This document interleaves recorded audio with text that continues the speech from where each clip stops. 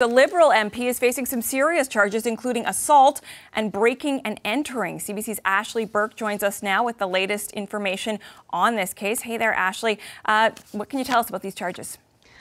Well, Catherine, Guelph police have confirmed, as you mentioned, that Marwan Tabbara has been charged with 2 counts of assault, 1 count of break and enter and committing an indictable offence, and 1 count of criminal harassment. Now, he's the Liberal MP for Kitchener South in Ontario. He was first elected in 2015, and these charges are dated for April 10th of this year.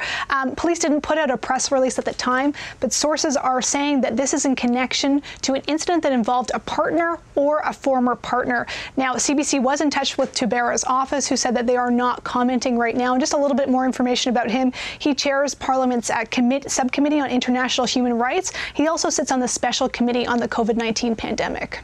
Okay, I understand you've reached out to the Prime Minister's office about this. Ashley, what are they saying? The Prime Minister's office says that they are looking into this. We know that the Prime Minister in the past has had very little tolerance for allegations of harassments against women or other people. There have been several cases where he has bounced people from caucus over allegations that have surfaced. You know, the most recent case was in 2018.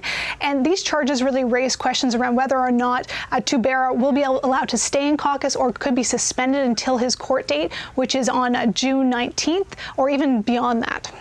Okay, thank you very much for the latest on this story. The CBC's Ashley Burke. We have just received a statement from Liberal MP Marwan Tabbara. I'd like to read you part of it. As we told you earlier in the show, the CBC's Ashley Burke, he is facing criminal charges.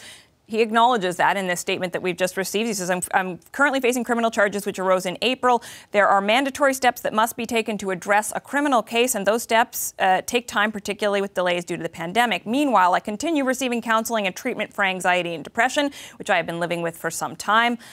Other than to state unequivocally that every incident of violence is unacceptable and inexcusable, it would be inappropriate for me to comment further while this matter is before the court. In the interim, I will be stepping back from the Liberal caucus. Meanwhile, I continue to work diligently for my constituents as their Member of Parliament, assisting them in accessing services and benefits to which they are entitled from their federal government, a signed statement. So removing himself from the Liberal caucus while this process is ongoing.